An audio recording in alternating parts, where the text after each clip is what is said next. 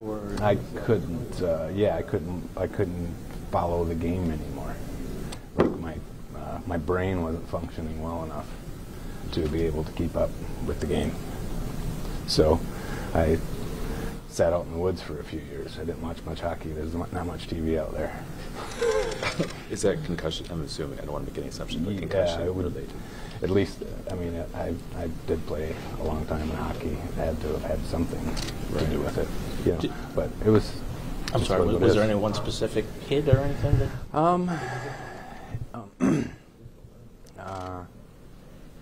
Yeah, there actually was in Florida my last year.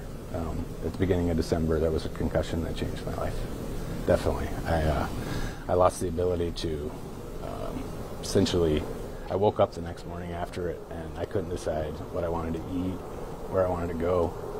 I couldn't plan a schedule. I survived following the team schedule the rest of the year, and just made it through that season. But 1 year after I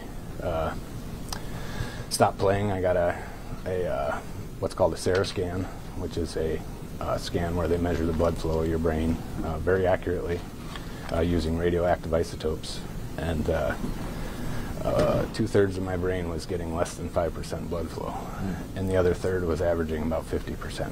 So if you can put those numbers and really think through what that means to where I was, that's where I was. Are you at all interested in getting back involved in the game now that you're maybe feeling not at this moment, right? No, I've struggled mightily with how do I process what the experience that I've been through and rectify that with like the love of the game that I had my whole life until I crashed, so to speak. I guess I don't know where I stand on completely on the game of hockey at the levels where people are injuring themselves to the levels that they actually are, and my involvement in that.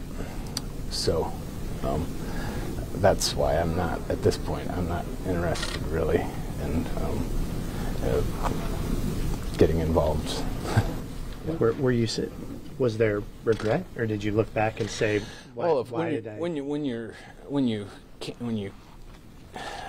when you're there but not there, and you can't think, but you're watching everything and you're seeing your family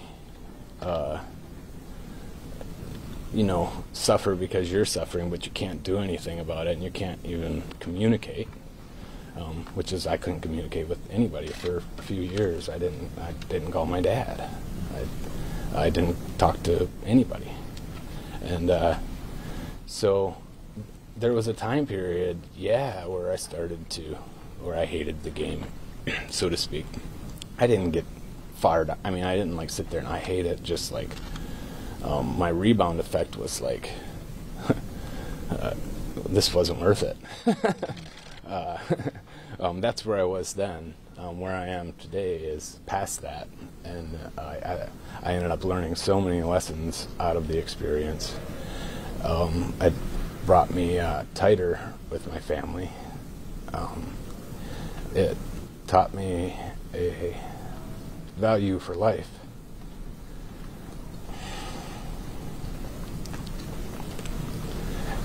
And a value for my brain that I've never had before.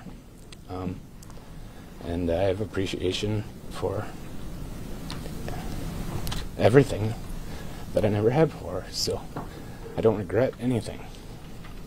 Does an event like this make you think about all those things that you do appreciate about? Yeah.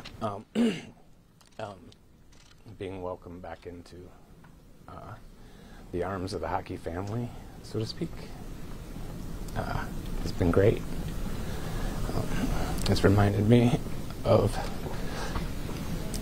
all the great people that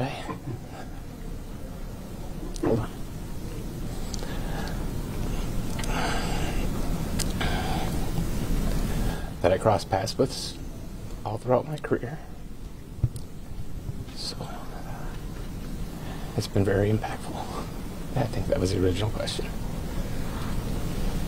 How difficult is it just to stand up here and talk to us? I didn't want to talk about this. I didn't want to talk. I didn't want to tell the world this stuff.